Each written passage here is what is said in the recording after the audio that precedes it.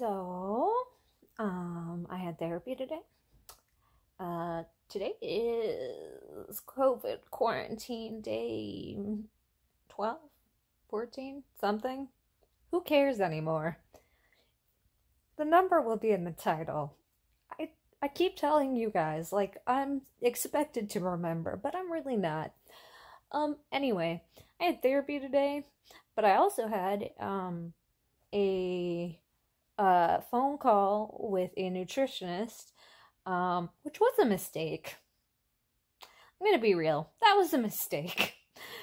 It's really, really a mistake.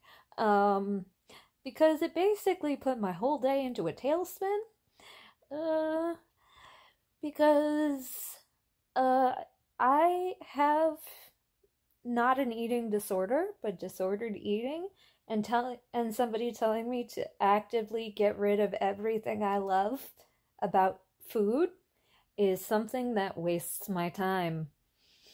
Somebody who tells me that I'm doing everything wrong and that I need to have it this particular way when that particular way costs way more energy and way more time and way more money is a problem. It doesn't feel healthy to me to like go cold turkey, and like because I have autoimmune problems, it also means that I have to basically cut out everything else that's fun about stuff too. Yeah, going gluten-free and autoimmune is incredibly difficult. I'm not gonna do it. I'm not gonna do it. I'm not gonna do it.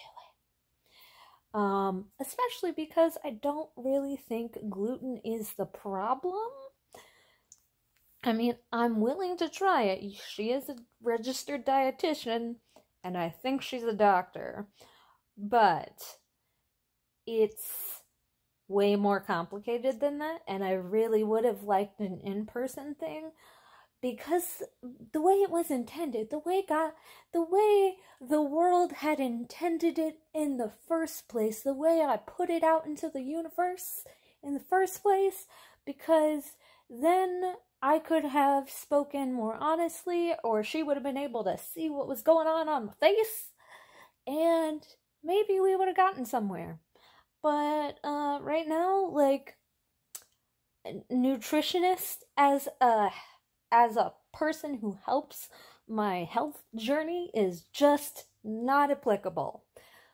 There is a reason I wanted to do nutritional therapy versus just a nutritionist, because I have a lot of feelings about food, and I have a lot of mental issues when it comes to food, so I didn't just want somebody who was just about the numbers and the calories and cutting this out and doing it this way.